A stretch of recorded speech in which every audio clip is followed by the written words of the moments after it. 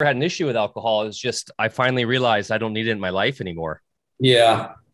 And I told Mike, I'm not going to keep picking you up at the bar and driving you home at 2 a.m. anymore. So I'm just kidding.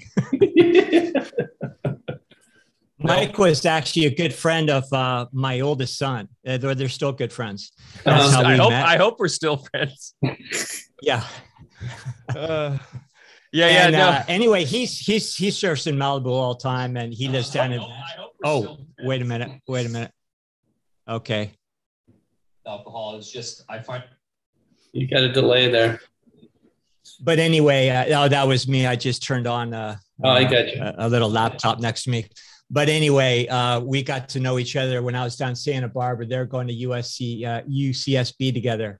Oh, wow. So they were still partying a little bit back in those days. And I was playing the dad role, but. Oh, man, we were still partying up until not too long ago.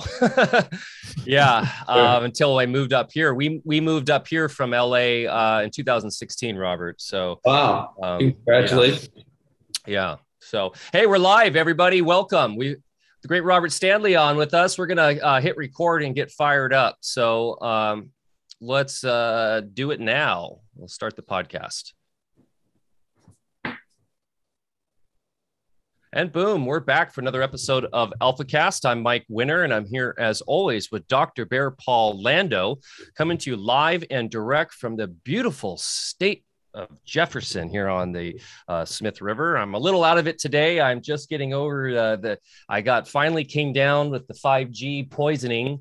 I'm actually, Bear, going through a little sweats right now. So, hey guys, bear with me if I'm a little out of it and not my normal self, but I'm glad to be here today. I'm glad to somewhat be feeling normal, even though I still can't smell anything. So next week we have Kelly Brogan on, and we can talk a little bit more about this and some of my thoughts going through this, considering what our perspective is on contagion and germs and all that. But it's good to be here, and we're excited. We have Anarchapulco next week. Bear Lando will be featured with his talk there. And if you guys are down in Acapulco already, please give us some support there. We can't be there in person, but our friend Sayer G is there, Andy Kaufman, a ton of our homies and friends are down in Acapulco for that, and we're really excited to be involved again as a sponsor and having Bear talk. So shout out to Jeff Berwick and everybody with the Anarchapulco event. And what else is going on, Bear? Anything else going on your end before we fire this up? Well, we've just got massive orgone manipulation here where they're trying to dry out, Northern California. We had record rainfall and then abruptly stopped just exactly at the same time they stopped it last year. And, if you understand the orgone technology that they're using, or the technology to manipulate the orgone, it literally dries stuff out. And then you hear about the forest fires where, trees are burning from the inside out. Well, if you understand how they manipulate that, then it really, sucks the moisture right out of plants, makes them more prone to, just uncontrollable fires. And then, of course, when I was working with Oregon State University in the agriculture department, we have their brilliant scientists that are out there spraying, bugs that are just on the scene, trying to take care of old decaying trees and everything that are tried out. And then they blame the bark beetles. And, so it gets back into the whole germ theory thing as it's related to ecology. Anyway, we're you can't fix stupid, and we're right in the middle of it. And that's why I'll let you do your intro, but I'm really happy to have Robert with us today because he's going to set us straight on a lot of things of what's really going on there. So Mike, do your thing. Yeah. And it has been bizarre weather, super dry. It's going to be in the high 70s up here today and tomorrow, but we've been having the heavy frosts every morning. And what I've been telling everyone in the Alpha Beta community is get on the start making Orgonite. We got to get the earth pipes in the ground. and start generating some of that healthy orgone energy to combat this, because I, for one, am not going to let this go by. And I'm going to do everything in my power to try to counter that. So, and we know it works from our friend Mitch, the orgone dealer, who's been having great success. So, but yeah, this one's going to be fun today. Researcher renowned Robert Stanley takes us on a journey from UFO activity in Washington, D.C. to hidden history revealed and everything in between. During his passionate pursuit of modern and ancient mysteries, Robert Stanley has traveled to 59 countries in 59 years. His quest for new ideas and information inspired his years of research and popular writings covering many controversial topics. His ongoing investigations have been featured on television, radio, print, and the internet. Born in 1959, Robert is a Los Angeles native. He grew up in Malibu and moved to southern New England with his family in 2008. In early 2015, he relocated his family to Hong Kong and full circle back to Southern California in 2019. And now he's in Florida, 5 days into being in Southern Florida. Robert is the author of 2 groundbreaking books on the hidden history of UFO activity in Washington, D.C., and is presently the webmaster of unicusmagazine.com and host of the Unicus Radio Hour. On this episode, we'll undoubtedly take deep dives into many topics within the context of Robert's investigative adventures. We'll discuss the presence of a megalithic sphinx in Malibu, underwater UFOs linked to a 100 BC cataclysm, angels, and the archonic presence amidst mankind, for starters. I mean, those are just some ideas here we could be covering, Bear, but I really just want to hear from Robert on the state of affairs going on right now and how it connects to all of his experiences in life. But Bear, yeah, this is going to be a good one today. Yeah, thanks so much for being with us here today, Robert. Really appreciate the time. And, I love all the material that, I was writing that up last night, and I love going into all those subject matters and, lost history and mysteries unveiled. But I know you're much, much more than that. And you have a whole wealth of knowledge about, what's really going on.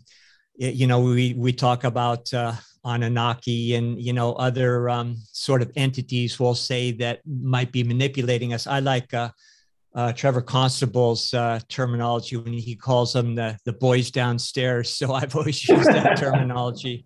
I think there's a couple things going on here right now. There's resets, of course, and there's 2 of them. There's a reset, which is basically the collapse, which a lot of us, I've been around, I got a few years under my belt, so I've been waiting for this for a long time. So I'm fondly witnessing it. Not that I want to see death and carnage, but we knew that it was designed to fail and collapse in the first place. So let's just hurry up and get it over with. And then, of course, those of us that have been seeking the truth are not afraid of anything. We're just realize that, we've been busy for a long time building a parallel universe. So we have something already prepared, so we won't get caught in the aftermath. Then there's the other reset, and it's the folks, I think, that are really choosing to stay asleep. And I believe that's the role that maybe you kind of categorize. I want to hear more about this. You call benevolent Anunnaki. Which I want to hear about, but maybe the non-benevolent boys downstairs, are trying to take a few souls with them in the process. And that's the choice we all have right now. I kind of look at it as a matter of polarities and archetypes, and you can fill in more historical details than I'm capable. But I look at it as, you have the Luciferian influence, which was more that Eastern philosophy of, seeking out of realm or out of body experiences.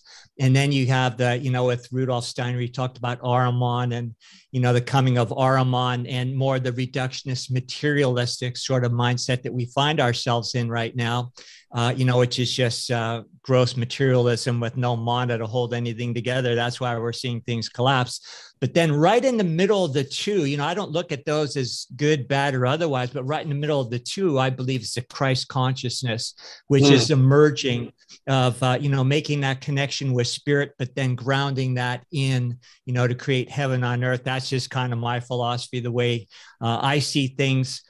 just wanted to throw that out there to see if that could get us started. And I want to hear more about what you think about things.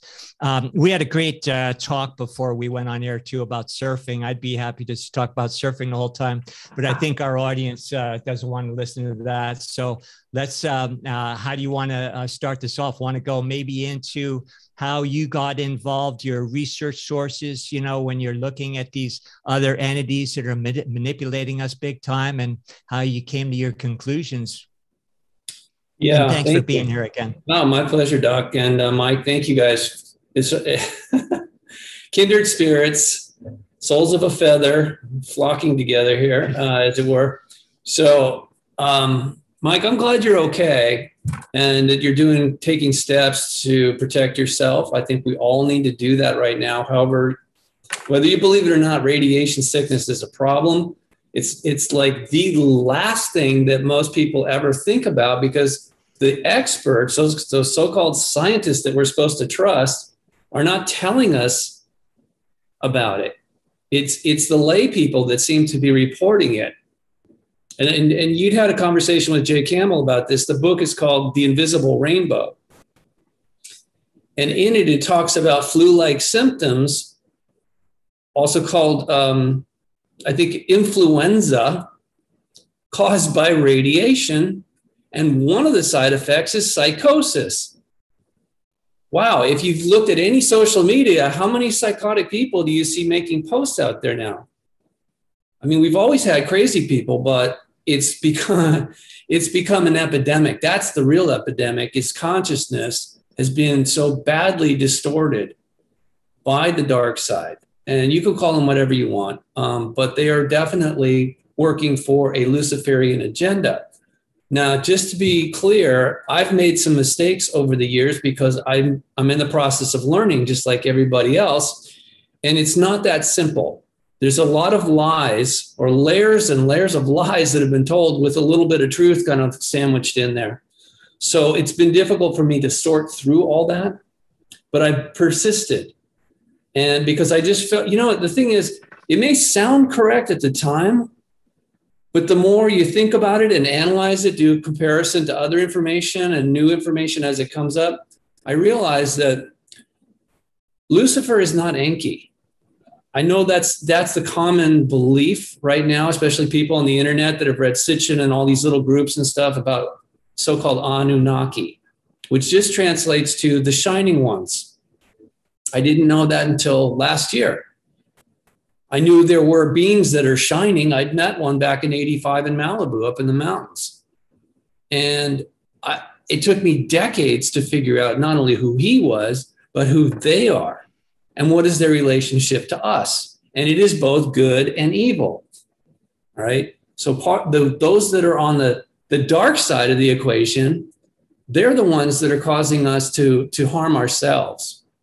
And it's serving their agenda, all right? So, and there's multiple ways we do it. It's not just radiation, although that's probably the most nefarious one of them all, because it's invisible. It's around us all the time.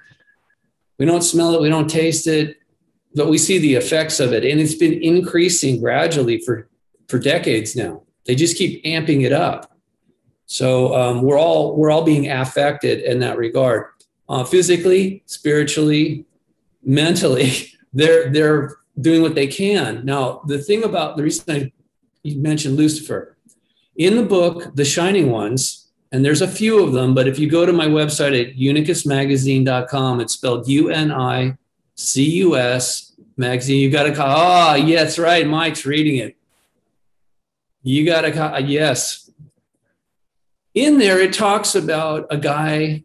This is a big, massive tomb, too. I mean, this is not a small book here by any means. No, it's like, what is it, 700 pages? Something? Yeah, it's a good size. You don't need to read it all, ladies and gentlemen. I mean, you can access it if, you know, in fact, here's the thing. I'm still on the prologue 2 right now.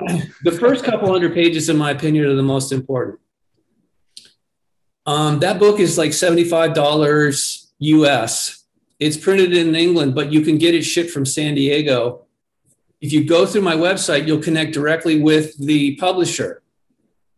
And it's a lot less. Amazon, I don't know why people are charging so much for it.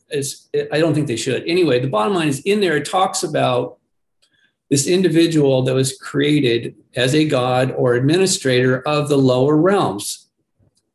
And now from a Hindu perspective, or from the Vedic literature, we learn of this character named Kals. It's Kal. That's just his first name. I'm sure he has a lot of other titles, but he's not imprisoned on this planet. And he doesn't personally do all this nefarious stuff. He oversees his administration, who takes care of it. So he delegates all of this stuff. Now, why on earth would a benevolent God create that, something like that?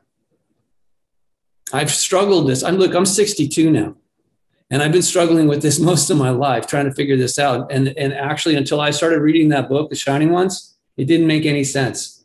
The very beginning of that book spells it out very clearly. All these different realms, these lower realms, are here designed to challenge us like a classroom. What is the point of going to school?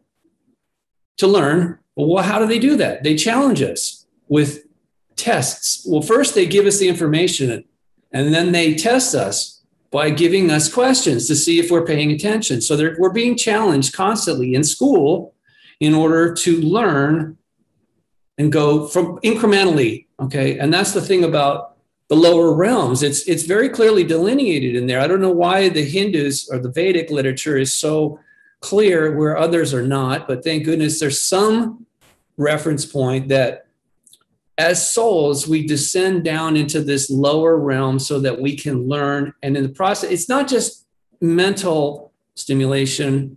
It's a cultivating of our potential as souls, because the physical is transitory. The souls are permanent.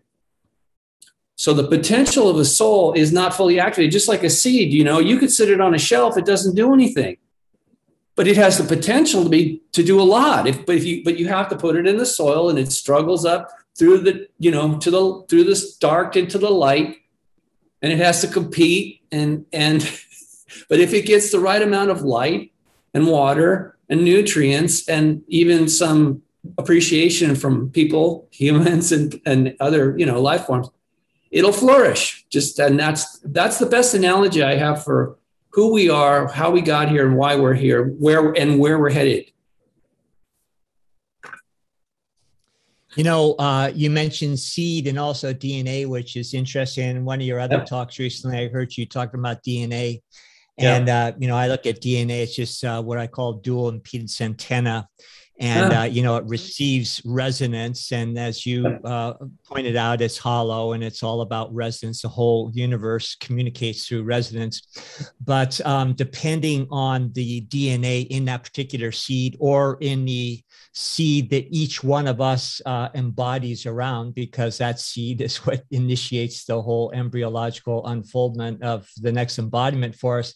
It has all of those DNA configurations that are mirroring all our past experiences, everything we put into play.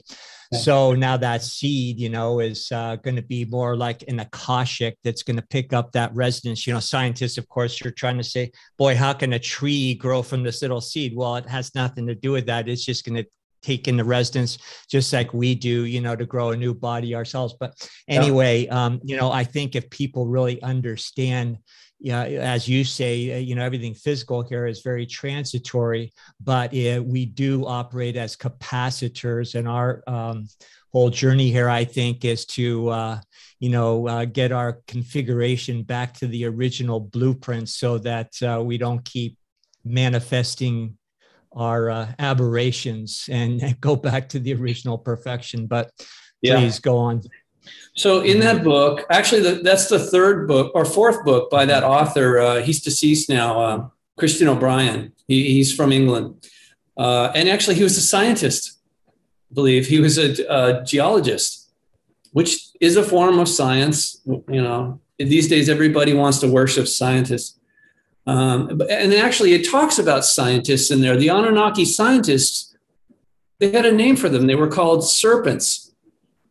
They didn't call them scientists, they call them serpents. So when we read about a serpent in the garden that tricked our ancestors, that would have been a scientist. An Anunnaki scientist, yes. And they said they delineated it further. They said there is the one-eyed serpent and the two-eyed serpent. One is a much higher level, like has twice the knowledge of, the lower. And that's actually what he says in the book, is that those who are the fallen angels, the fallen Anunnaki, they're lower ranking within the society.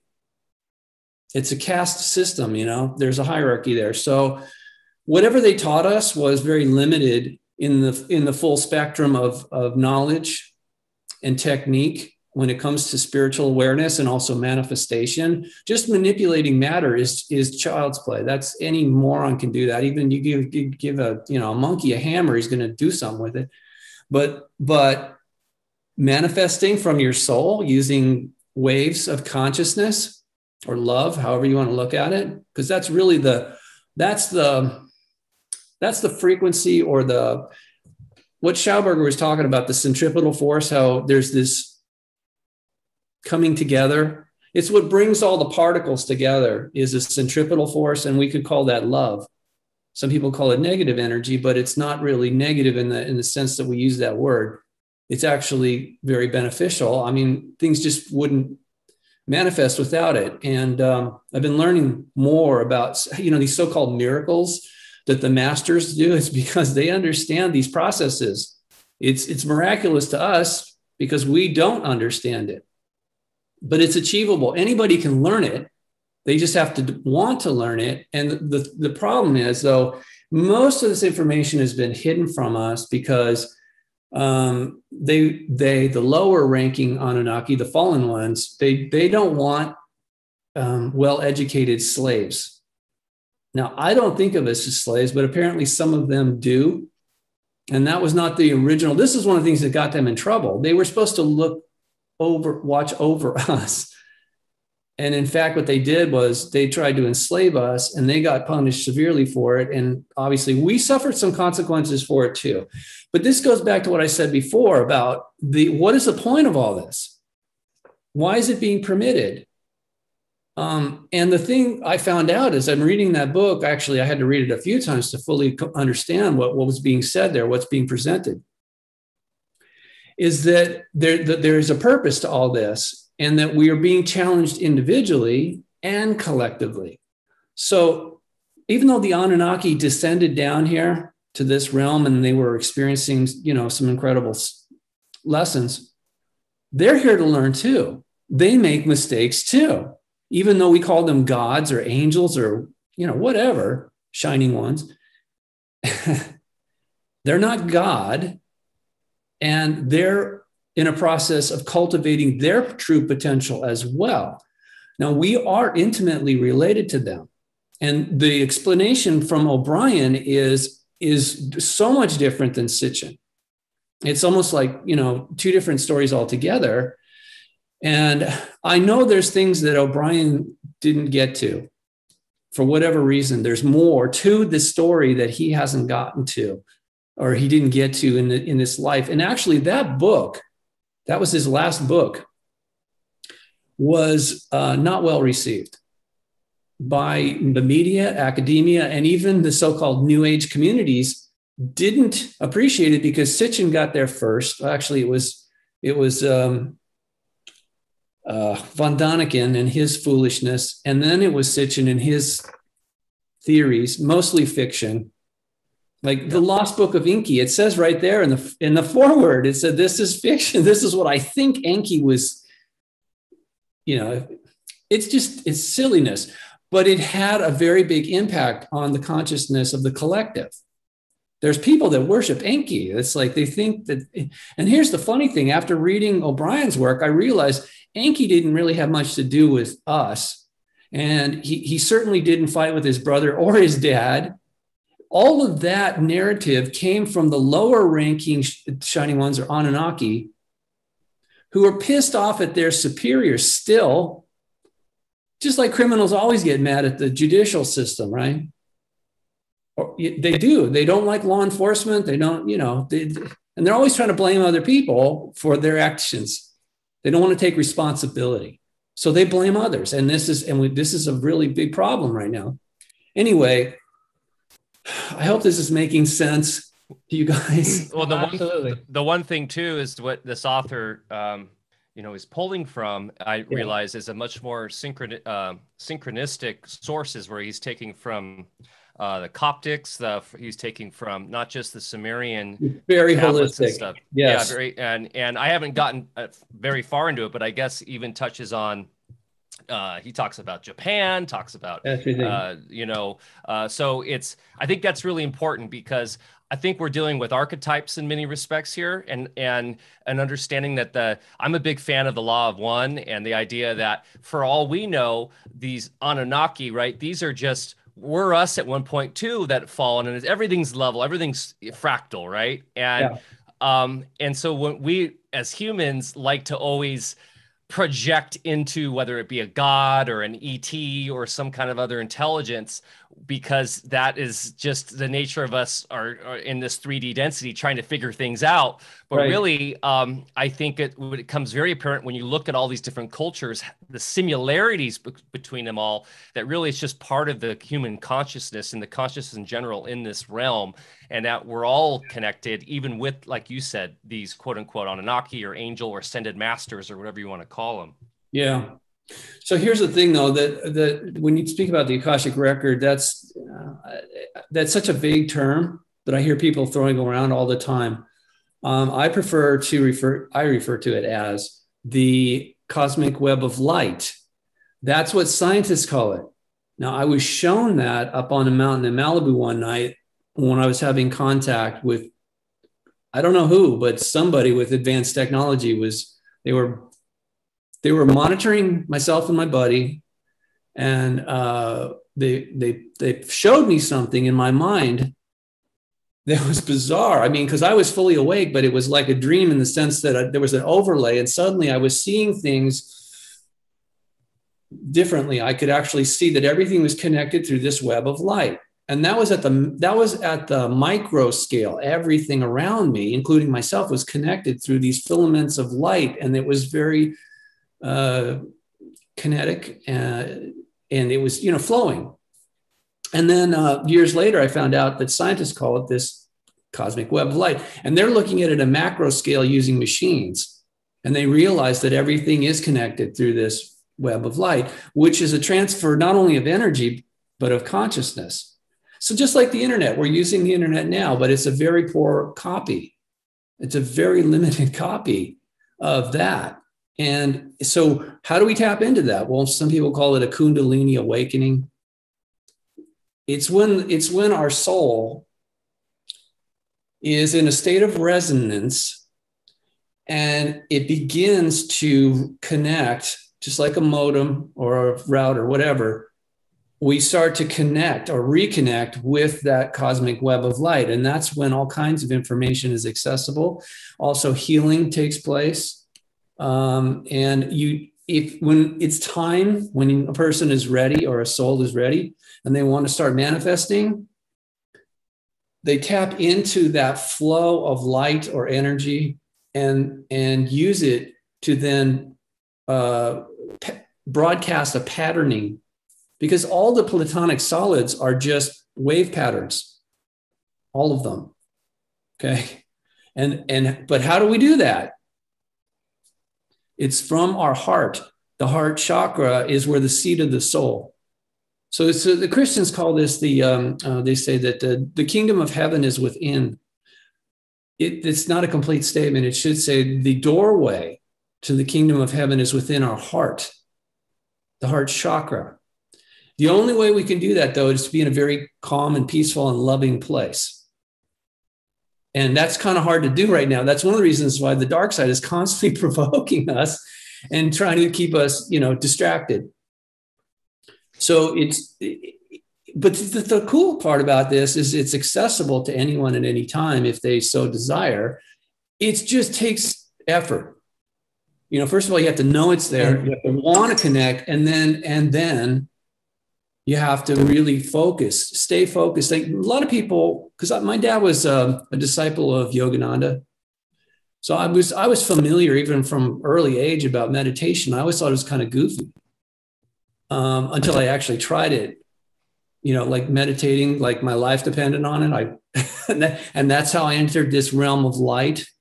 I was using an old Vedic technique, Kriya Yoga, and I was saying Om, and I was sitting on the ground, and eventually I just left my body and was in the realm of light.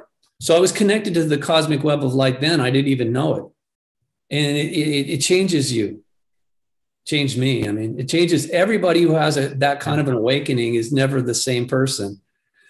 Absolutely. But anyway, it's like I said, it doesn't cost anything. It just takes time. Now, it's not like you have to meditate in the sense where most people think you just blank your mind out.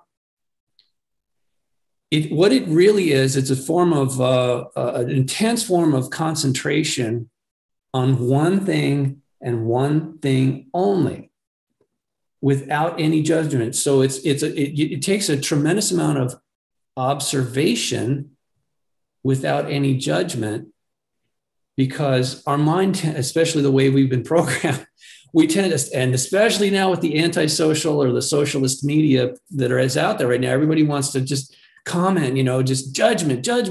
No, we need to go the other way. If we really want to connect, if we want to get back to our original divine blueprint, we have to awaken the Kundalini, that spark. It's like, look, when you have an ember and you want to stoke it into a flame, you gently blow on it. Okay, the same is true when we cultivate this soul. That it's a different thing, but it's what I was telling you. We have to calm down completely and stop judging, thinking so much about our judgment of everything, and just observe to the best of our ability. And the more we do it, like anything else, the easier it becomes and the better we become at it. And that's when literally the doors open to the universe, all the universes. Pretty amazing. Don't you think, Robert, that the enlightenment process, I think a lot of us are still waiting for the big bolt of lightning to hit, but I think it happens in moments, and a lot of us now are getting more and more moments with less time in between. And, that allows you to connect dots. And just like you say, that flame is, just kind of expanding in that way. You mentioned geometric forms, and there's a guy by the name of Frank Chester who created the form, the chestahedron. He's an artist and a mathematician.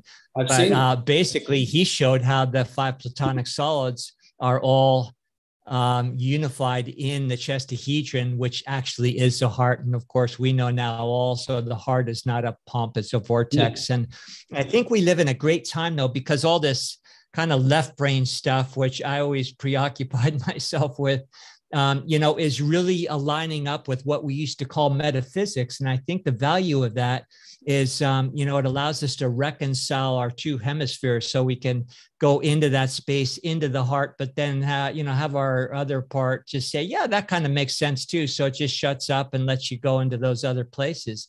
And, technologies like computers, I don't believe they're here to serve our needs to the extent that we are using them for. They are here to mirror the fact that there's nothing new under the sun. All that exists inside of us. And we actually have the real deal. We figured that out in medicine a long time ago. Back in the 80s, when the new little Apple cubes and things were coming out, we were working in levels of neurology and saying, wow, we've got the real deal here. All we have to do is figure out what the keyboard is, how to manipulate it, which we did over the years. And, that's really us. And then we can throw away all this plastic and everything. But no, this is an amazing time to be alive. And then when you focus, like you say, you're creating that centripetal effect where you can just manifest, kind of crystallize those informational fields into manifestation of our choosing, but don't get attached so that they have a chance to radiate back up and, just keep nice new frames for the movie happening all the time instead of getting stuck in any one place. So I think that's what enlightenment is, and it's happening right now. And I think we just need to recognize it. Well, our DNA actually receives and emits light. And this is what I was saying about being calm on a physical and emotional level, because the DNA actually constricts when we're stressed out, and it becomes less conductive. The more relaxed we are, the more conductive the light energy is as it goes past through us. Now, as far as the heart, you said is a vortices, centripetal vortices. What I read was that it's the book, I think it's called Human Heart, Cosmic Heart. Dr. Tom Cowan. Mm-hmm. That's a fantastic book. He said it was a capacitor. It charges and discharges, charges and discharges. Yeah, I agree with that. Okay, but in the process of the charging, discharging, it creates a vortices. So, okay, this goes back to what we started with about radiation. It's no wonder so many people are dying of heart attacks. I know about all the other reasons, but the one reason that people are not discussing is the fact that we are electromagnetic, and that the Heart Math Institute shows that, depending on your state of wellness, your heart, the energy around your heart chakra is either diminished when you're ill, or it can be huge, many feet away from you when you're healthy and happy. So again, this is what I'm saying, the doorways and heart, the heart is actually the first organ to form in the zygote. Okay. And there's a reason for that, because everything else has got to form around something. You'd also talked about the seed. In Hawaii, they have a saying there, it's ano ano. It means that the fruit is in the seed. Well, how could that be? Well, because it's just like I was saying about our souls, the potential for the fruit has already been holographically programmed into the seed. Yet, is that an accident? Obviously not. That's divine consciousness being programmed into, or the patterning, it's all there. It's like, look, everything, let me explain it this way. You want to build a car? What do you start with? A blueprint? No, you start with a concept. You get some guys together, or girls, whatever, these days are working, some girls are working the scene. It all starts in here, or here, however we want to look at it. It's on another level. It's pure consciousness. It's a concept. Then you take the concept and you put it into 2D on a paper, or these days 3D in CAD drawings in a computer. Then you make up a model out of clay, believe it or not. A lot of those cars, they start with clay models. So I used to work for Honda. I've seen how it was done. But people don't realize this about ourselves, again, because it's part of the challenge here. We've been taken off the path of light. That's the first book by Mr. O'Brien. The path of light is extraordinary if you're a spiritual person, not a religious person.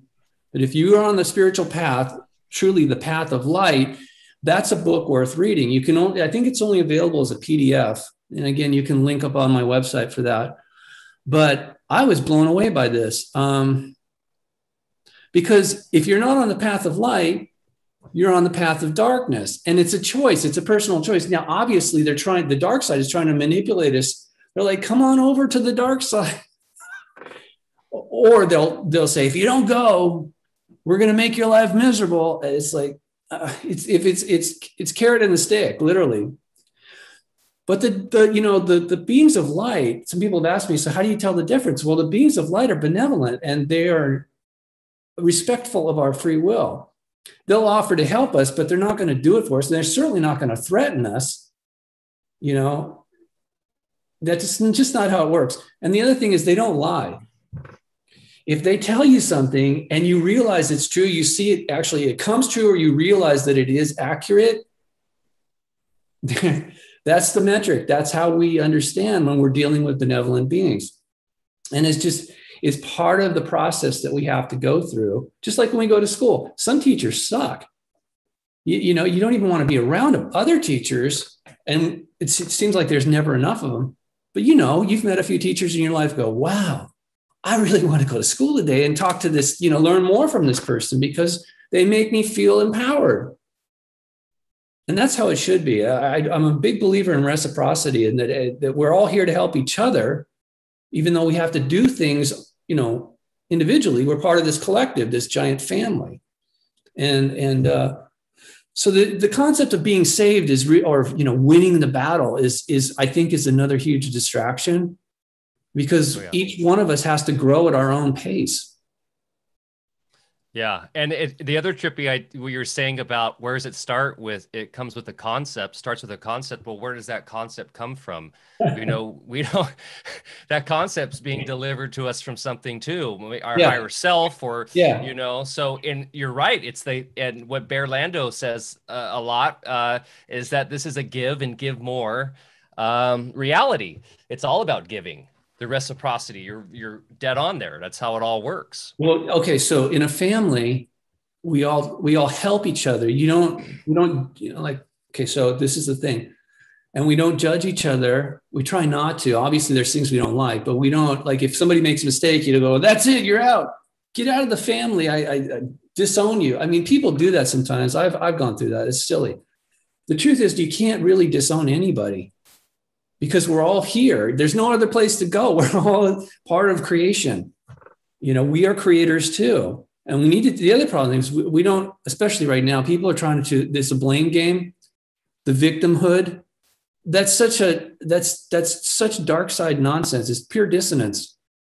Everybody makes mistakes. Okay. And we're supposed to learn from them, and we're supposed to help each other figure out, okay, look, you made a mistake. Here's how you do it correctly. Next time, try it this way. That's all. It's really very simple, actually. It wasn't meant to be that difficult, unless, here's the thing. One of the reasons when we start going down the path, the dark side, the path of darkness, it hurts for a reason. It's like when we're sick, it's like, hey, you got a problem, you better fix it. It doesn't feel good by design, So the thing about what I was saying about the lower realms, I used to think that was a mistake. Because how could a benevolent God ever permit that to happen? Now, I was shocked as I read that book, The Shining Ones. I realized not only was it permitted, it was mandated by God, or whatever you want to call the creator of all of it. And that blew my mind. And I actually started realizing this character, the head guy, Satan, is another word for adversary. You talk about controlled opposition. He was created by the creator to be the controlled opposition, so that we could, because how else are we going to exercise free will? If we don't understand the difference between right and wrong, good and evil, light and dark, then we can't exercise that ability and actually become activate our true potential, our full potential, I should say. So, Robert, do you think that this realm originally was intended to be the school of hard knocks, or was that our kind of free will decision to put things in motion that made it that way? It's as hard as you make it, Doc, or as hard as I make it, right? Because I can make bad decisions all day long, and what happens? I'm going to suffer. If I make good decisions, then things are going to get better and better and better. And that's, sorry. Did I lose you guys? I bumped something. No, you're here. Better put that away. So I know I'm oversimplifying it. And people say, well, what about cancer and for kids and all this stuff? I agree. That's horrible. But can we heal them? Yes, we can. Obviously not with radiation, because most of all of us have cancer because of radiation. So that would be the last thing you want to do. Anyway, the other thing it says in that book, I guess you haven't read it yet, but maybe Mike will loan it to you when he's done, is it says, I want to, yeah. Oh, it's worth it. Actually, you know what? If you email me, I'll send you a PDF. It'd probably be easier. I got to know the publisher. I've helped him sell a lot of books, but I've also been giving books to people that are on the path and need this a little bit more. Like it's like, fertilizing the garden. So the lower realm would be the physical plane. Above that is the astral plane, and above that is the causal plane, and above that would be, we just loosely call it heaven, the realm of light, pure light. There is no duality, and but if we just were created there and we stayed there, it's like a seed. It has to drop off the tree into the ground. If it doesn't penetrate the soil, and it's not going to incubate. It won't it won't germinate. That's the term, right? I'm big into horticulture. My dad raised me in a garden, literally in our garden. And like every day there was stuff I had to learn how to do to tend the garden. It's that's why you're smart. Gardeners are smarter than the rest of the folks out there. That's part of the instruction was we're supposed to be good stewards of the earth. Mm-hmm. And actually one of the most difficult things when I was living in Southern California this last time in Temecula Valley is well known now for vineyards. So, and my wife likes wine. So we would go to all these different vineyards. So I started looking into it. I found out that is really a very difficult task to grow not only the variety of grapes, but to cultivate them. It takes years to do this correctly. And the winemaking itself is a whole nother, that's a chemistry lab right there. So I was very surprised to find out that was actually a test for nobility. You could not become a noble, especially, like that had responsibility for a region until you learned how to work a vineyard, because it's the same thing. It's all about cultivating and taking responsibility for these life forms that just basically you're not going to thrive without your leadership or your guidance. You mentioned the 4 levels, the 4 planes. I'd look at those more as the electronic planes. The thought is produced at the mental plane or the causal, whatever you want to call it, the astral, more the emotional, that gives the intensity so it can pop into the matrix, the vital that we think of, that's just the overlay, before it gets biological. But what's neat again is today we live in an age where we can decipher that into many levels. Of course, the old alchemists put it into more element terms of, fire, air, water, and earth. And now we know that, the fire is hydrogen, the earth is carbon, the air is nitrogen, and the water is oxygen. And we also understand how in the atmosphere, there's a conjugation of those elements that actually precipitates, creates a fermentation in the air, then that goes down and creates matter. And of course, the matter has to form to the geometry that is, created by the capacitors, the inorganic elements, and everything in the ground. So, there's really no more mysteries. And in an alchemical lab, you can duplicate these processes and precipitate things. And we're supposed to be living in the age of transmutation right now. Well, we are in the age of transmutation. We just don't know it yet. Right. And, all that knowledge for all time is there. And even the Western science has contributed some. It's led us down one extreme, but if you know how to extrapolate the good stuff, you can put it together and have a full science again, which in the old days was called alchemy, instead of just reductionist chemistry. So, no secrets anymore. What perplexes me, maybe you can answer the question for me, is it seems fairly obvious that nothing would be here without a thought to initiate it in the first place. Right. We also can prove through conventional science that thoughts are electrical vectors. You can measure them, and so forth. So what is it so difficult for most of us to wrap our minds around that we start everything in our world, in our experience, in our bodies in the first place? And you mentioned diseases. Yeah, it's a bummer if a kid gets cancer and everything. Well, we actually know that, the disease and all that kind of thing is a ruse too. And if you understand what it's doing, why it's there in the first place, and on a functional level, you can, just as easily reverse it and get off, the wheel of what got you there in the first place. So it seems like there's a real hypnotic effect going on here that prevents us from just seeing the obvious. Yeah, well, by design. And again, this is coming from these mad scientists. Let me just put this away. It's mad scientists, the lower ranking Anunnaki, they only have this much knowledge. This is why they always do this. People don't know what that is. That's a one-eyed serpent. Or scientists, as they call themselves. They call themselves, whatever. It's the same thing. They don't want us to know what they know.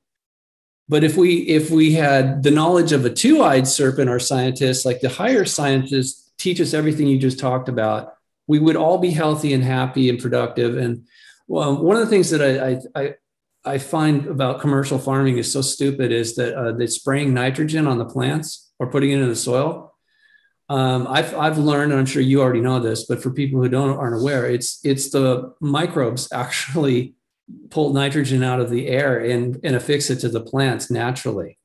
Okay. Yep. So this nonsense about fertilizer being the answer, though unfortunately most of the microbes are in the soil and the air are devastated by radiation and other chemicals. So it's like, wow.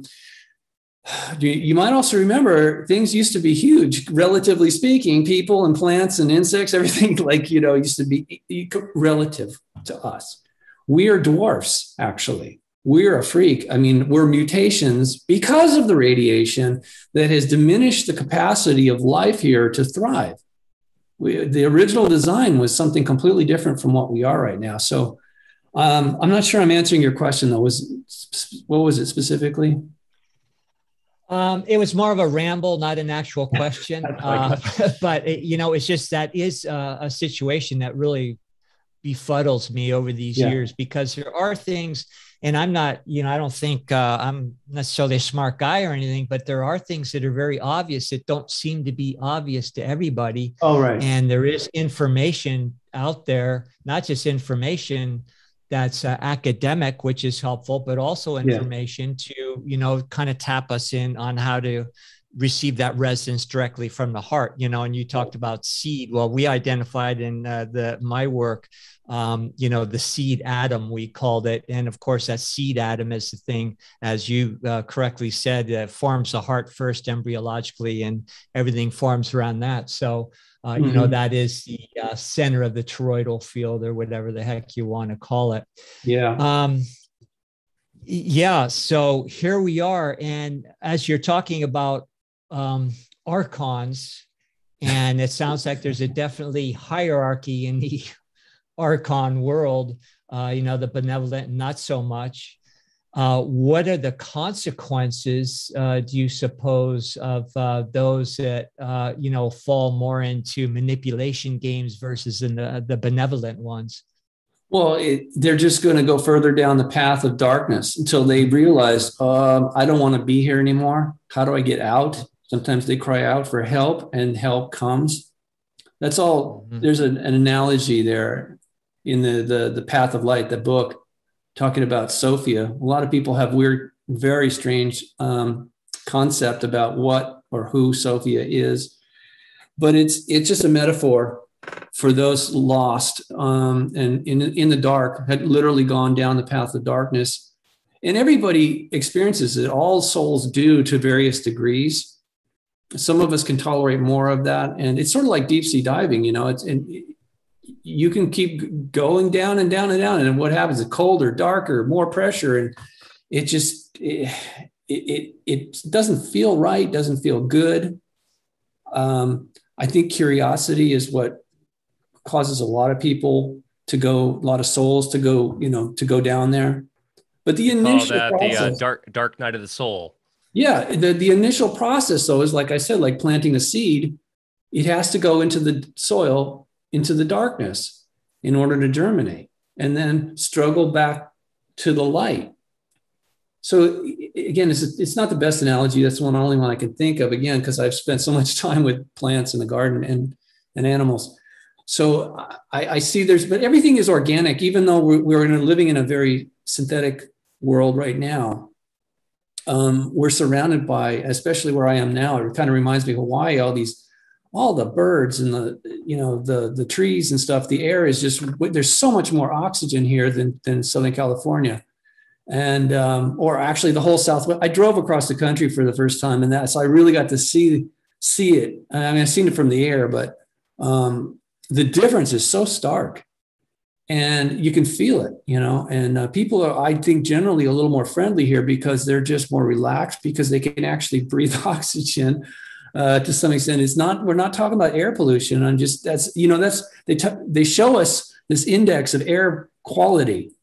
They don't tell you about the levels of oxygen and nitrogen in there, and what the effect is on people and plants, obviously, and other living things. Anyway, I tend to just wander, guys. I'd say I got a lot. How's the spraying where you're at in terms of above you? Yeah, I haven't seen any yet, but then again, I haven't been looking. I mean, I noticed things like, ospreys. When I saw the ospreys flying around, I'm like, oh, hey, that is really cool.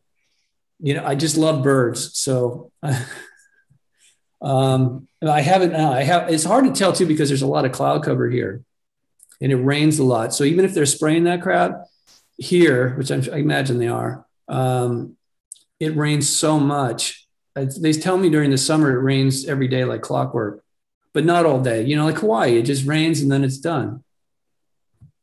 So I just, I thank God that I'm here, but I thank God every day anyway. It doesn't matter where I am, because this is an opportunity for all of us. Every day is just another opportunity to learn, to grow, and more importantly, to be of service.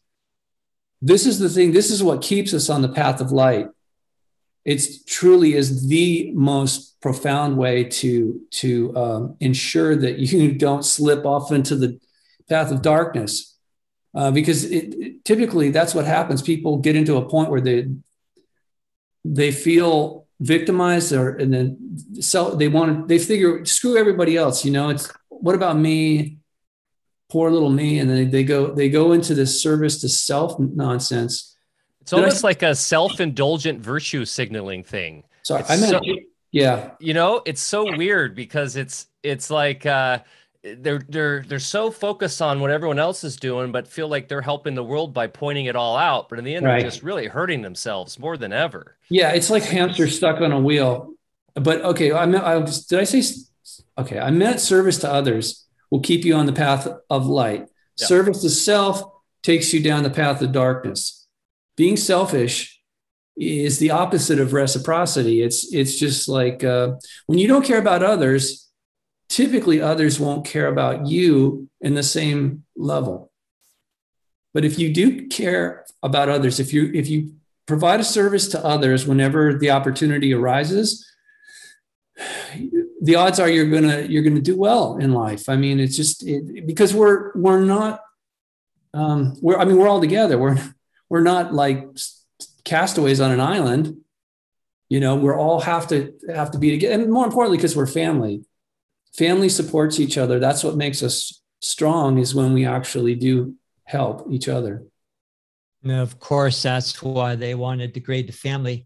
Ironically, when we just think about our personal needs, we cut ourselves off from what we think we want in the first place. Right. We're defying the universal mechanics, which Mike already said is two-way hydraulic pumps. So now we're just pumping in one direction, and it's only going to work for so long. So, and then of course you won't ever enjoy just the exhilaration of giving in the first place, which, actually becomes kind of a fun thing in and of itself.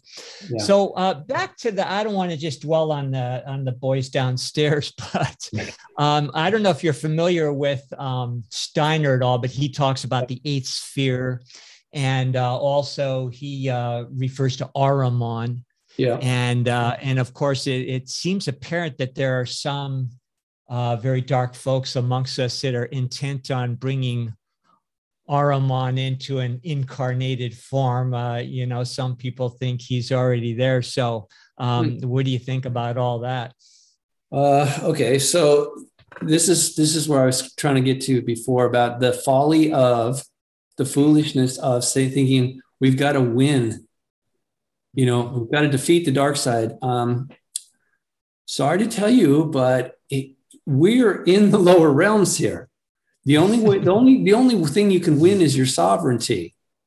And that's sort of like buoyancy, it's what, the more light, the more resonance that you have individually, the more firmly you are on the path of light. You just keep ascending higher and higher. It's not just a fifth dimension. I don't know how many there are, but the point is we want, those of us who want to go home, we need to go home. There's only one way, and that's up. Okay. So there's always going to be an adversary, a Satan, a Lucifer, an Ahriman, whatever. But the head guy, Cal, he's not personally doing all this. He's overseeing it. He's got plenty of souls that have voluntarily said, I'll be part of your administration, because they chose to go to be, they think they're serving themselves by doing that. Mm-hmm. Okay. And he's like, okay, sure. Sign your name. And, here's your assignment. And the thing is, they're constantly trying to trick us into coming over to their side. And some people fall for it for whatever reason. And it's not a permanent thing unless you want it to be. If you want to be stuck on the dark side, that's your choice. But God does not enforce that. He gives you the opportunity to make that. I think of it as a mistake. Okay. But it's available to anyone. And it's not just this world. See, this is the other thing. We're very myopic, thinking that Earth is everything and mankind is like, there's an infinite number of worlds and life forms, and they're all going through the same process. I learned this when I got back from Hong Kong. I stumbled across a book. Actually, I was having a conversation with Jay Campbell. He was down in Peru with his wife, Monica. And he says, I read this book about the children of light. I'm like, okay. So I look it up, and what do I find? I find a children's book about a friendly extraterrestrial who makes friends in California on a beach with this kid. And he says, do you want to see what a civilized world looks like? And he goes, I live on a civilized world. What are you talking about? He goes, no, you don't. Let me show you. And he takes him on this journey, and he shows him what really a civilized world is like.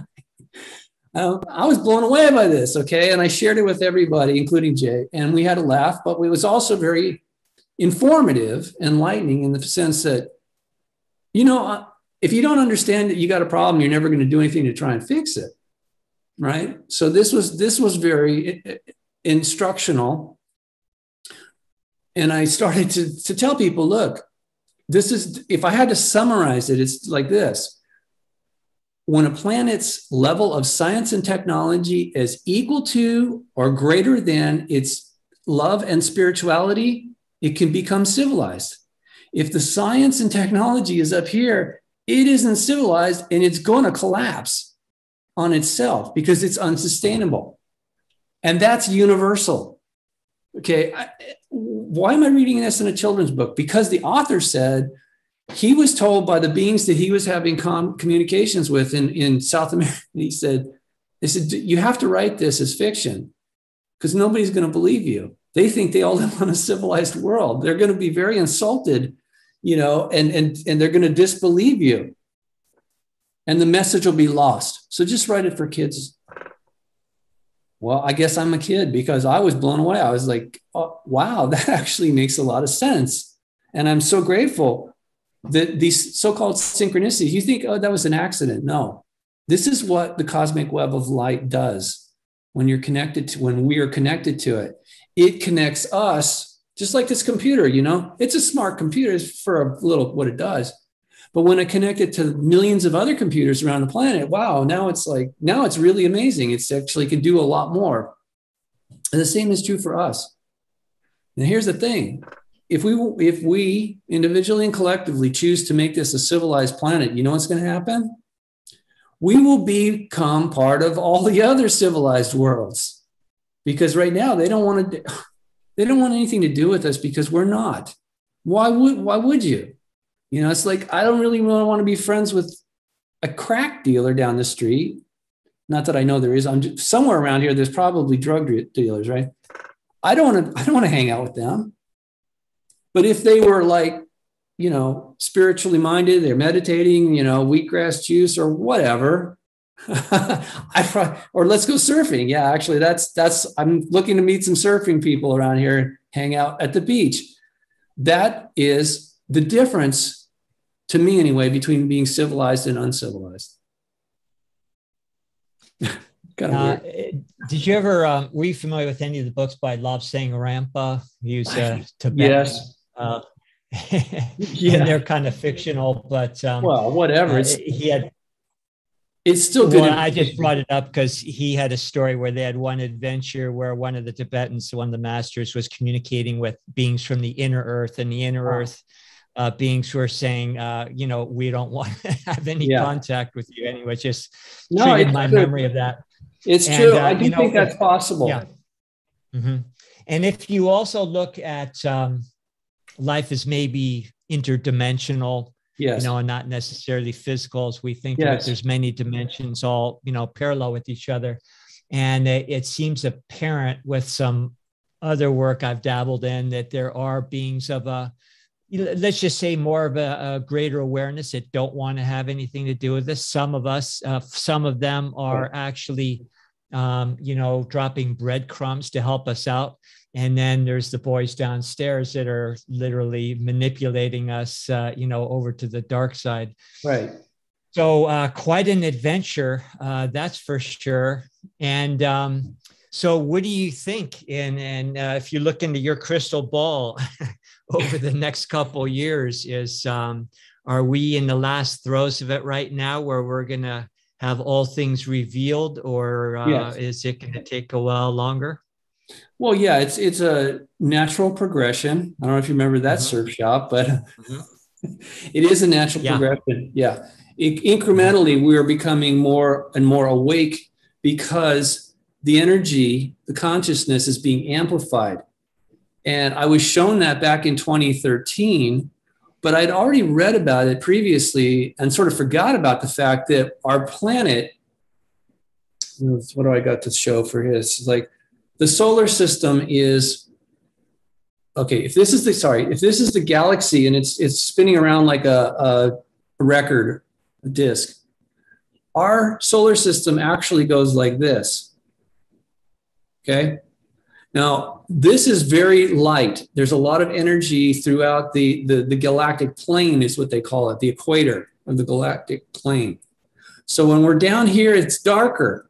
And when we get up into here, we're in alignment with the galactic core and it becomes very bright. It's called the photon zone or a photon band. For some reason, NASA calls it the fluff. I don't quite understand it. But anyway, so we pass through this. It's going to take 200 or 300 years, according to NASA. And then we'll go back up into here and we'll be in a darker region for like 12,000 years. And then we come back down to the light, to the dark, to the light, to the dark. So this is a natural process. And why is it important? Because it's, again, if we go back to the analogy of a classroom, this is finals week. It's not the best analogy either. I'm sorry, I don't have much better analogies. We all have to graduate or fail. Those of us who are here on Earth right now have an opportunity as we enter this realm of light or a much higher degree of consciousness. If we choose to go down the path of darkness, this is the wrong place for us. We just literally like get evicted from this realm that we're entering. And it started back in the 60s, but it really started to intensify in 85 and 87 to 2012. Anybody who's still here after 2012 is fully immersed in this photon band, this realm of light. And that's why the beings of darkness are freaking out. They're desperate and they're all being revealed naturally. They're so desperate, they can't help it. They can't hide who they really are anymore. Sort of like when you flip the switch on and the cockroaches all try to scurry. They know they're losing their grip. So as you mentioned before, they're trying to recruit as many souls as possible right now while they still have time, very little time left, and to draw them over to the dark side. Yeah. Well, Go ahead, Go ahead, Mike. I was just going to say we know about that. Are you familiar with the letter from Albert Pike to Marzini in the late 1800s, where it laid out World War I, World War II? Yeah. Way before. And then they talk about World War III being the Muslims versus Israel. And that's never really played out. Right. So, it's interesting. It's like they tried their shot. And it seems like whether it's some benevolent ascended masters helping, or it's just enough of our consciousness come around where it seems like they played their cards. They've now kind of doing this whole scamdemic thing, trying to get us into a fake virtual world so that we lose touch with our humanity or with our soul.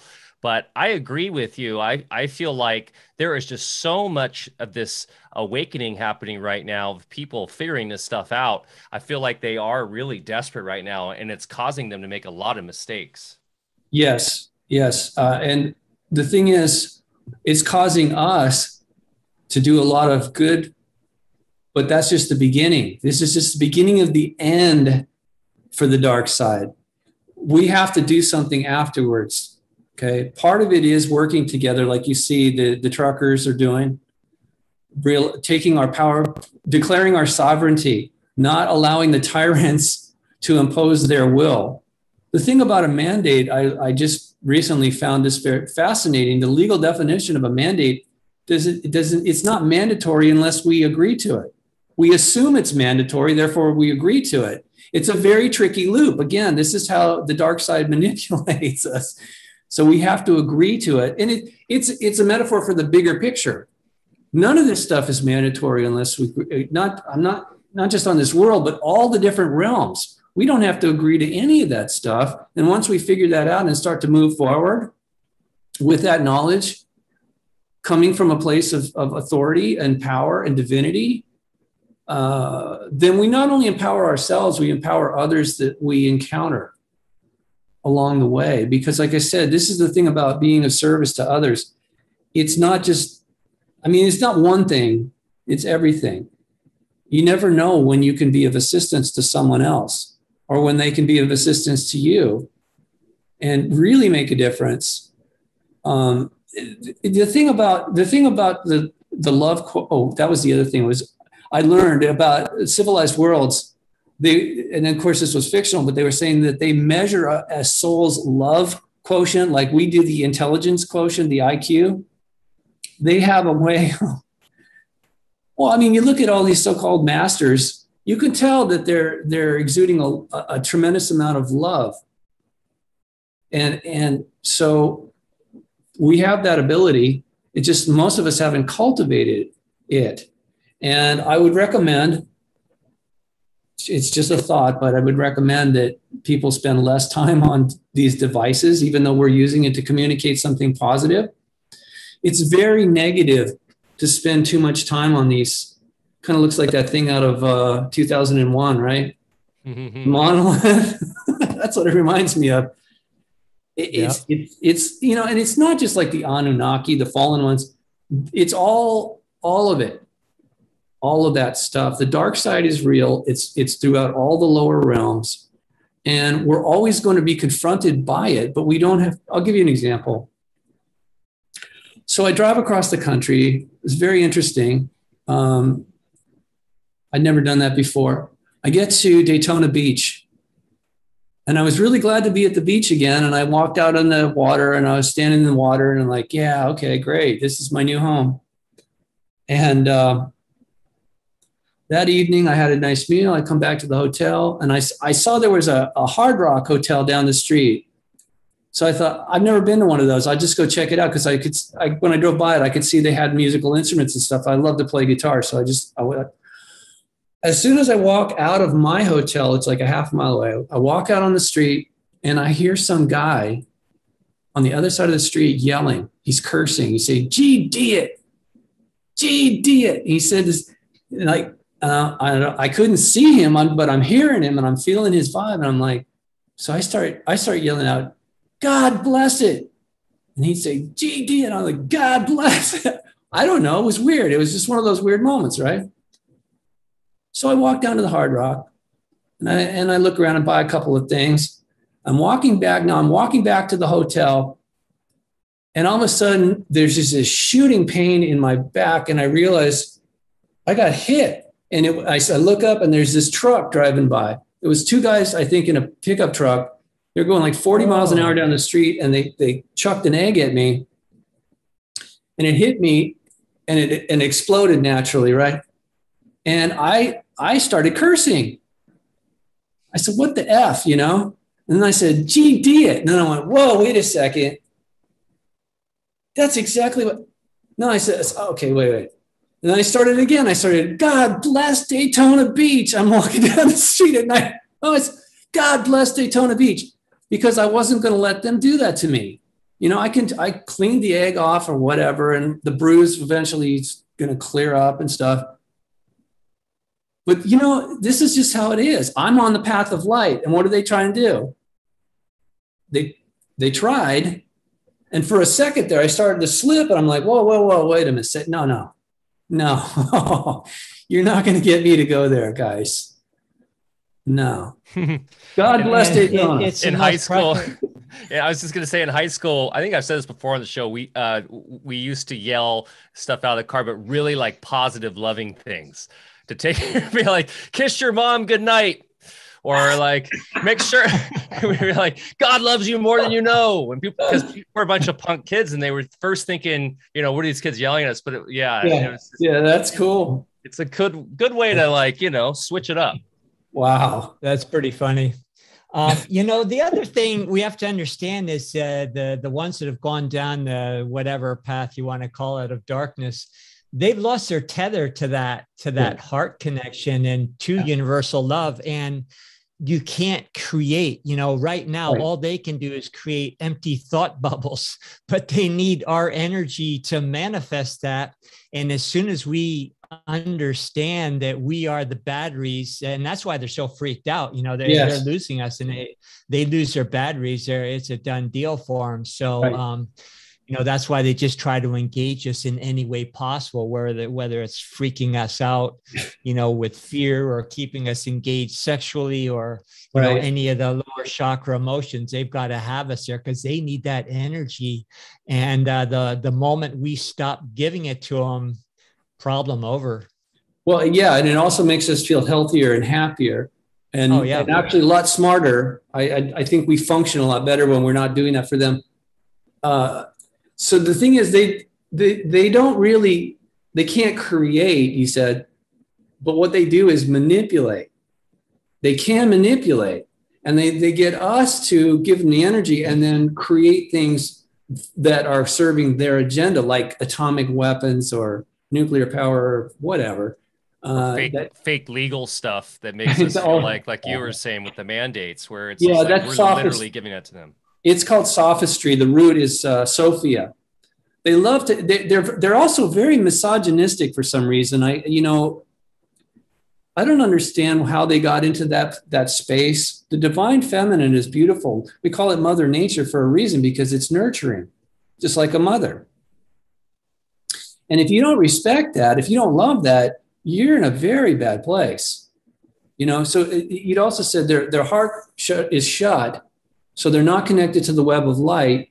It also means, this is why they're psychopathic, they have no empathy. Psychopathy is the opposite of empathy. It's just the polar opposite. And it couldn't be any more stark. The polarities are so extreme, and they've actually become more extreme now, because the amplification as this energy, as this light, as this consciousness comes flooding into our entire solar system now. If you're in a good place, it's actually getting better and brighter. If you're in a bad place, it's like, I feel like crap. So again, there's certain things that I have just been doing less of and feeling better. Now I know you guys have your devices. I came across, Jay Campbell sent me something from a company, and I tried it. I kept it in the car as I was going across the country. There's towers everywhere now. And they're huge. I mean, it's just ridiculous. And they're 360, and they're broadcasting all this crap. Do you got one? Anyway, it emits scalar waves. And some people don't know what that is, or they may think it's like something dangerous. And it can be if you use it the wrong way. But essentially what it is it creates a bubble of this particular scalar wave that is a healthy frequency around you within a 9-foot. This is a portable device, okay? It's a portable scalar wave generator. And so it doesn't fully shield you. It just overrides those frequencies that are dissonant. That's it. It's not that complicated. Go ahead. Yeah, those are the great technologies, because you're not trying to prevent something or fight against something. You're just creating an overwhelming, just like you're talking about with your feelings and how you respond to people. The good technologies, like I favor biogeometry and orgone technologies, because now you're just harnessing universal energy, the natural harmonics of nature. And it's like taking a dirty sidewalk and just opening up a fire hose. It's just going to overwhelm anything on there. Yeah. And, again, you're just creating healthy things to overwhelm the other things, because when you're doing that, you're drafting the entire universal realm, higher levels in the first place, and the other stuff is just going to disappear in its midst. So there's a saying when we say we're always surfing the web. The same is true for the web of light. When you test, because the pictures that I have on my website, it doesn't really, it shows you all the interconnectivity, but what it doesn't show you in 3D is the kinetic energy, the flow. It's constantly flowing. So it's like a stream or a river or an ocean, and there are waves of consciousness that are flowing all the time. So why do I bring that up? Because as surfers, you guys, we all know, you can't force the wave. You have to flow with it. And that's the thing about when in Star Wars, they talk about the Force. You have to flow with it. You have to go with the flow. Otherwise, it's not going to work with you. It's like you can't control it. And it doesn't really control you, but there's a in other words, there's a symbiotic relationship there. It enhances us and we enhance it. It's very interesting. Yeah, you're being the conduit. And if you don't mind me expanding on these, go ahead, Mike. No, I was just saying you're being the conduit more than anything. You're letting it come through. You're accepting. And that's all unconditional love. In the end, that's what all we're talking about here. The scalar energy, the orgone. Like I've got little orgonite here and shungite and crystals and I mean all that stuff, right? Because it's like it's overpowering with unconditional love. That's really what we're talking about here. Go ahead, Bear. Oh, I was just going to make a stupid comment, that has to do with the surfing snobbery. I'm an old longboarder and I believe in, kind of just carving with the natural contours of the wave rather than doing sporadic surfing and ripping it up. Hey, it's both fun, but I'm an old soul surfer. I'll just say that. Me too. Yeah. Well, but, back in the day, like I told you, it was earlier, my grandpa was one of the first guys to surf Malibu Point when it was private. And you had to build your own board. And those boards were over 100 pounds. If you got hit with one, good luck. And I'm not even sure I don't think they had skags or fins on them on the tail. I think you said you had to put your foot in the water. Well, maybe that was the Hawaiians. Yeah. Anyway, the bottom line is you couldn't do crazy maneuvers, aerials and all that stuff on those boards, and very hard to maneuver. And, all right. And it kept, and I think it was, I remember this, he told me that the great innovation came from a guy, I think his name was Sims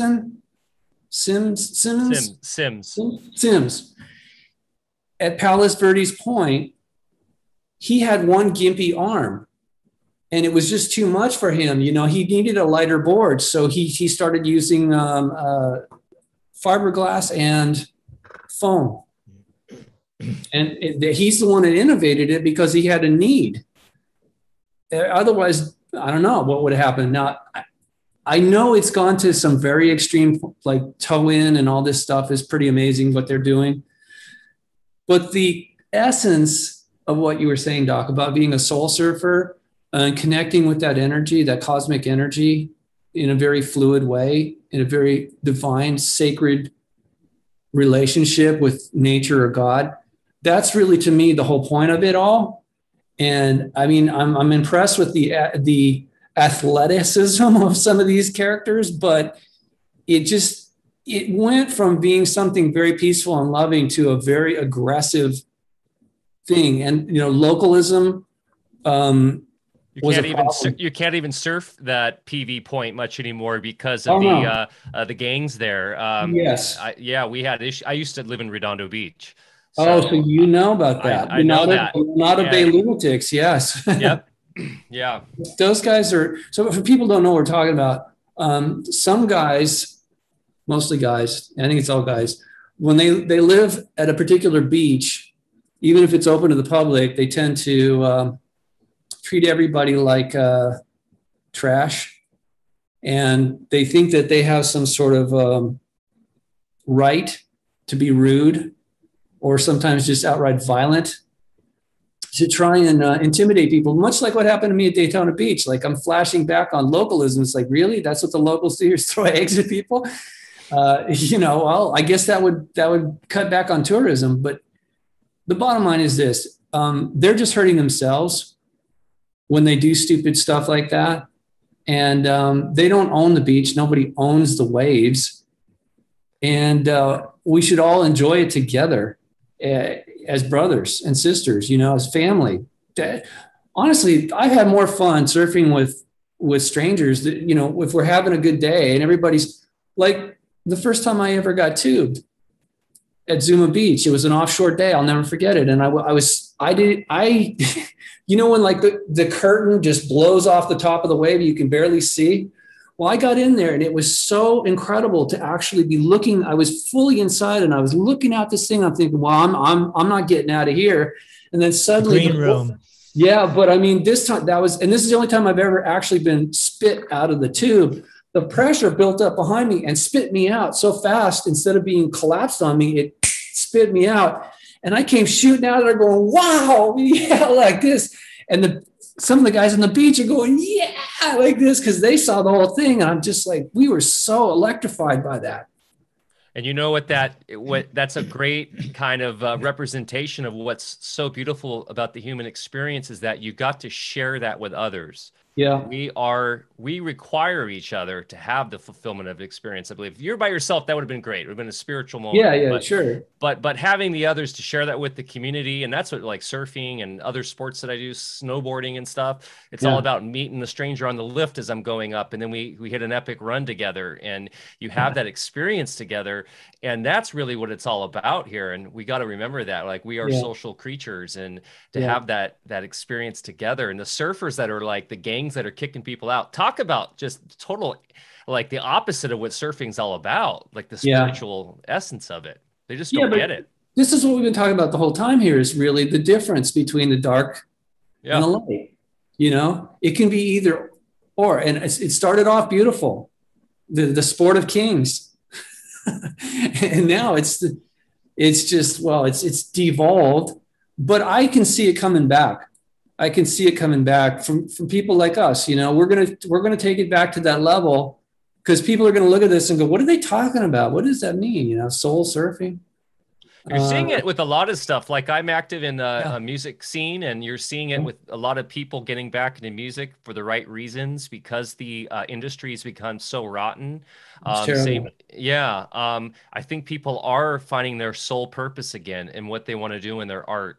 That's what my son does, actually. He's 26 now, and his artist name is Sad Boy, because his generation relates to that, all the angst and stuff. And but he's not sad. It's ironic. But the ironic. He's very ironic. He obviously takes after me. It's a bit sarcastic, but he's also very observant in that he in the conversations that he was listening to or having with people going to college, and they were talking about all the issues that they're having about relationships. So he's like jotting this down, taking, okay. So, and then makes fantastic lyrics because people can relate to that. I mean, the music's beautiful too. Okay. That's the other thing. Even though he's doing electronic dance music, which is something that I didn't pay any attention to until he started producing, but because he was originally, I got him in a classical piano, then it was rock guitar, and then he went to jazz piano. He's got a pretty rounded musical understanding. Well, now you're a musician yourself, right? Yeah, my mom's a classical pianist, so I was raised to play music. It was sort of like mandatory. Actually, it was mandatory. I had to play yes, I had to play in an orchestra, play the violin, which was totally uncool when back in the 60s. That was really uncool. So as soon as I was able, I grabbed the guitar and transitioned over to guitar. I had an influence on my son, but he's taken it to a whole nother level, because these days, you can have a whole studio right in your computer, And stuff that used to cost millions of dollars is now you can do it for like 10 grand or something. So I'm really impressed by him.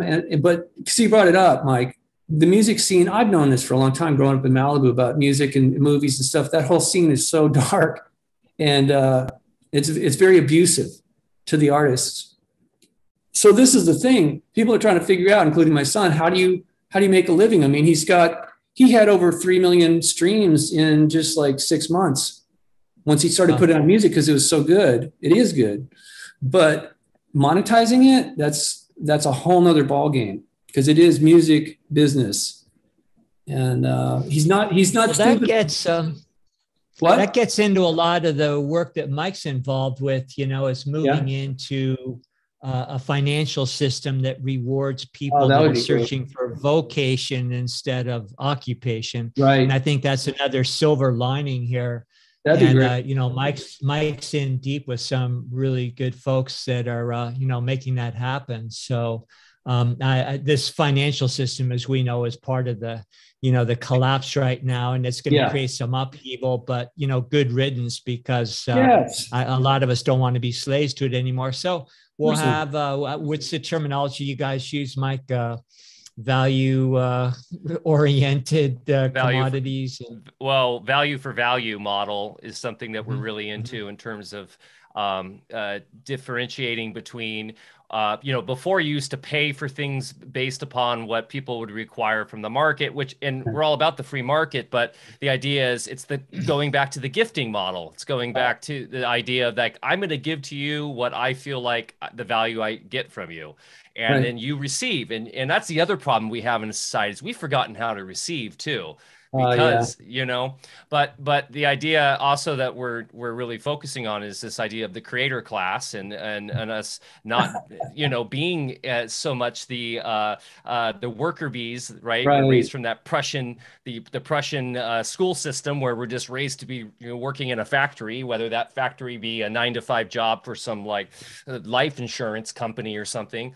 But the idea being that we're not in this realm to be doing that. We're in this realm to be creating, right? Yes. It goes back to the light and back to the love. And so one of the benefits of this collapse coming will be that we'll have new systems where we'll be able to have that value for value based on, hey, I like that song that your son make. I'm going to give you whatever this crypto or whatever this new type of currency is. Like that, I send it over to you without any middleman or anyone involved. It's just me, P2P with your son. And when we have our own contract together, an agreement that I love your music, I'm going to send you 50 value bucks or whatever. It's sort of starting with NTF, I think they're calling. Well, the NFTs are the non-fungible tokens. That's a whole other ball of wax there. But that is really, really trippy when you get into that non-fungible tokens, because basically what that's doing is that's saying that that song has unique value in this world, that it and only of itself, it's its own unique thing. And now I will tokenize that and give it value based on my own perspective on how unique that is, like a work of art. Right. And so you can do that with your books. You can do that with a picture and a word, with anything. And there's a lot of problems with it, a lot of corruption, of course, in this space. But so I work with a project called Cordal. People listening are very familiar with it. We are reinventing how the internet works from the ground up. So we're decentralizing everything from the ground up with literally the hardware, starting from the hardware on up, so that we have complete and total sovereignty over everything in the digital space. Wow. So that's what I work on when I'm not working with Alpha Vedic and stuff. And it's really exciting because one aspect of that is this idea of proof of experience, where we can engage with each other through experiences, and those alone will have value. Like today, this experience people are having in this chat has value. Right. There's, and if we can quantify that and provide some sort of metric for that, that's the new money. That's going to be the new money. Brilliant. Wow. Can you send me something, like a link or something more on that? Yeah, definitely. Wow, that is really good. See, and this is the thing. I knew once the old system started collapsing, because we simply don't want to participate anymore, that new opportunities were going to be created by us just because we've had it. We don't need to be, like you said, enslaved by their corruption anymore. And it does inhibit, not only does it inhibit the creative process, it filters it. For example, like rap, I don't listen to that stuff, but what I've told is originally a lot of the music was actually very positive for that community. And then the lead rap artists were brought in to a meeting, and they were given a lot of money and a lot of threats and a lot of drugs, and said, we want you to take this a different route. And it distorted everything. I mean, it just exactly. Because music is actually, to me, is like, it's a spiritual language. It's not just vocalization. It's something that really touches our soul more than just when we speak. Okay. It speaks to our soul. And so in that regard, I feel it is sacred. It's one of the reasons I don't bother with being a professional musician, because I can just put it out there anytime I want to. And if people like it, great. If they don't, oh, well, it doesn't bother me either way. I don't want to get caught up in that. I also know that there's no way I would ever sign a deal or do anything like that. Even my son is smart enough to know he did get a degree in business. So he knows that all the contracts are designed to screw over the artist. So why would you do that? Well, we're moving towards decentralization, and that includes spirituality, right? Yeah. Away from religions, the understanding that, like what we're talking about today, we don't have to focus whether that's Jesus or whether that's Yahweh or, right? It's just, and that is playing on all levels. Levels of reality. So with music, with being an author, with doing podcasts, everything is person to person and community based. And that is where the future is going. And it's just another sign of the old systems collapsing. They're losing their grip. The dark ones are losing their grip because they require centralization. Right. And it's all based on corruption and manipulation. Yeah. And people are tired of it. Mainly, it's not just that. It's because our consciousness has been elevated dramatically, and it's going to continue too. For those of us that choose to continue down the path of light, I'll summarize it this way: it's all going to work out a lot better than we can imagine, because our imagination is where everything comes from. Remember what I was saying about concept? We call it imagination and treat it as like it's something trivial. It's not. It's fundamental. It's primary. You can't conceive of anything if you don't have an imagination. I mean, if you want to be creative, if you want to be corrupt, I guess it doesn't take a lot of imagination. It's a process. There's nothing creative about screwing people over. It's really the only. Also why educate. Go ahead, Bear. Go ahead, Mike. No, I was just going to say it's also why education has become objective exams and regurgitate information, and you get a dog biscuit for the right answer. You haven't been up here, Robert, but what we're doing at Alpha Vedic is we have a working farm. Our whole project is farms to pharmacy, because we grow medicinal herbs and, then create things in the lab with, what we grow. But our prototype is all about education, and it's a 5 to 10 acre model where we have, all these farms that reproduce everywhere, and everyone has just a little bit of a different niche. Our thing is herbs. And, it also not only decentralizes us and gets us away from very obtrusive factory farming, but it also gives more people the opportunity to re-engage in the natural order, get their hands in the soil themselves. So that's what we're up to here. And we're going to be having a lot of, we're already started, but, workshops and everything, permaculture farming that we do, biodynamics, soil science, laboratory education, teaching doctors what a doctor should have learned in medical school, but none of us got to learn the real stuff. So, we're doing it, and, it's a blast. We're surrounded by people and engaged in activities every day where we're actually having a good time and surrounding ourselves with kindred spirits. And, we kind of keep our ear to the ground so we know what the rascals are up to out there. But, it's just not about giving them any energy anymore. So this has been a fantastic talk today. So any final things you want to talk about, or things that we didn't get to talk about that you like? We can, however you want. With the keyword that pops up when you were saying that just now about what you're doing, because I did check out your website, and I really commend you guys for what you're doing. That's awesome. I do think it's a very important blueprint that you're putting out there for sustainability. And I know that's a buzzword right now, but I mean on a spiritual level, sustaining us. And here's the thing. There is a synergy when souls of the light come together in a peaceful, loving, creative manner. The synergy is sustainable and it's beautiful. And everybody feels it. Remember the good vibrations from the Beach Boys?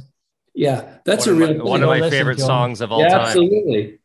And that's who we really are. This other stuff is an aberration. It's a temporary detour that we take. So then when we come back, we're like, oh God, I'm back at the beach. I feel I was born and raised at the beach. I'm back at the beach. I'm relieved. I feel very happy about that. And my happiness, I feel happiness is contagious in a good way.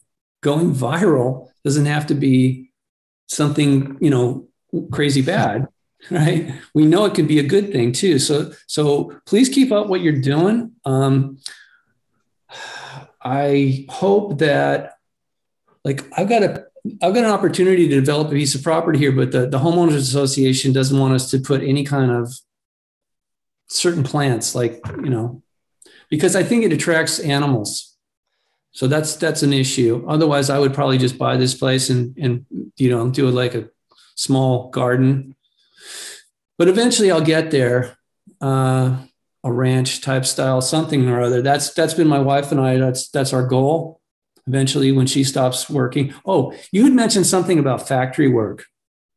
Oddly enough, when I moved to Hong Kong in 2015, it's just so damn expensive. Even my wife works in the toy industry, and it's a good gig. I mean, pays well. It's a lot. It's a hard job. It's very competitive. And that's how we ended up in New England and then Hong Kong, came back here. Now that's how we're here in Florida, is for her work. But when I was in Hong Kong, I got a job working in social compliance, which means when a company in America hires a factory in Asia, they have to adhere to certain rules, not just local rules, but general rules. And here's why that's an issue, is because now with the internet, anybody can see what's going on in anywhere on the planet. So if let's say you're you're familiar with the brand and you love your brand, and suddenly you read, well, they're using slave labor. Well, yeah, kind of like Apple, even though I use Apple products, what they do there at Foxconn in China, that's horrible. That is absolutely horrendously evil. So social compliance is the auditors go in there and they look at everything and everyone, and they make sure everything is legal. And then they tell their clients. The problem is when the auditors English is not their first language. So they write the reports in whatever, Chinglish or something. They send it to me and I convert it over to American English. So by the time it gets to the corporate side, they're like, oh, okay. And there's no question about what the meaning is. Why am I telling you that? Because everything that we have, you look around you, pretty much everything around you, it was made in a factory pretty much in Asia these days, right? The conditions there are better, but it's still, I mean, we wouldn't want to work there. We would not know. 6 days a week, 10 hours a day. 12 hours a day, whatever. It's just not pleasant. And it made me understand and appreciate more about the human condition and how factories operate. It's not easy, okay? And a lot of them are completely crooked. It's just, especially in Asia, that's just how it is. You know, they pay the payoff, like bribes. So, and of course, the main thing social compliance does is make sure the workers are not being abused and the environment is not being abused. So I feel like this is a good gig. I've been doing it for over 6 years now, but I've learned a lot. And I can tell you right now, we could do a lot better. And we will. I think 3D printing is just the beginning of what we can do to manifest a much more equitable, ethical world for all of us. Okay. There shouldn't be all these people stuck in factories for the majority of their life getting exposed to toxic crap. Yeah, you know, it's a condition of globalism and the infinite growth model of that consumerism drives through, you know, how the economic system is set up. And I think it's all fracturing and falling apart. And as we get decentralized, we'll, like you said, have 3D printers in our house to replace those factories, and it'll be like the Jetsons in a weird way. It's like I embrace that tech. No. Okay, since you brought this up, do you ever read the book Tom Swift? It was a series of books called Tom Swift. It's Doc. Do you remember this? You do. Okay. Oh, I absolutely remember, but that was back in my non-reading phase of life where I resisted all forms of learning. Okay, but in any case, the reason I bring it up, and anybody can access these books for free, they were put out specifically to get people off the farm and into the factories, or to get engineering degrees, because they wanted to make it seem cool to be an inventor and an entrepreneur. Now, one of the things that Tom Swift came up with was, I forget what he called it, but it's, to me, as soon as I read it, I was like, that's what the replicator is in Star Trek. He said that if you get up out of the Earth's atmosphere, there's so much energy, because energy and matter, right? E equals mc squared. He said you could just condense the energy into whatever molecular structure you wanted or needed in your craft with this device. Pretty amazing how somebody thought that up, right?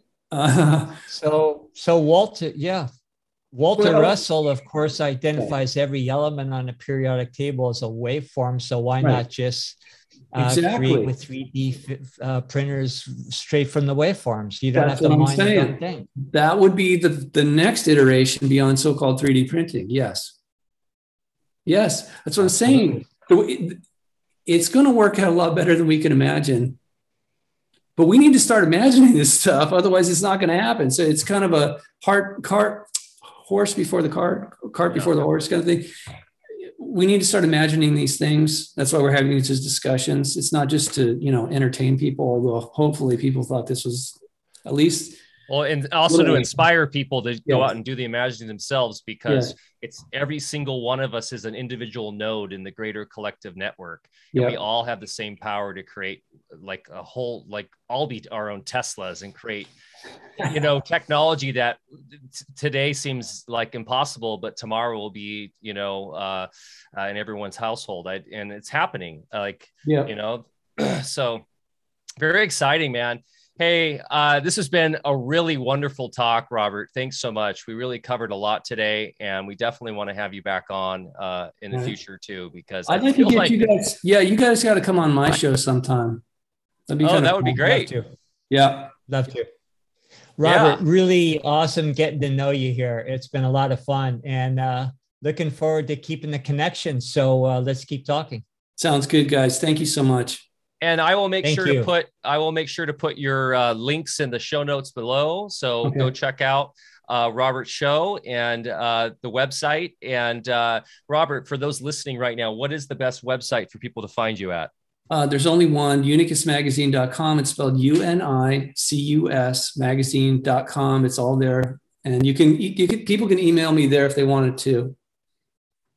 Beautiful, beautiful. Well, hey, enjoy those sunny tropical days there out in Florida. And you are in a very abundant place. I mean, you can go just grab a papaya right off the tree. I must say, I'm pretty envious right now. So, yeah, and getting that water. And we'll see you next time. And everybody, I hope you enjoyed this talk. If you did, please give us a thumbs up, share with your friends and family, subscribe if you haven't already.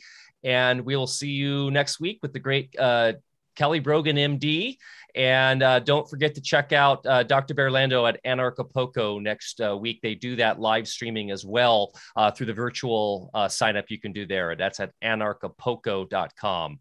Love you guys. See you next week. Cheers.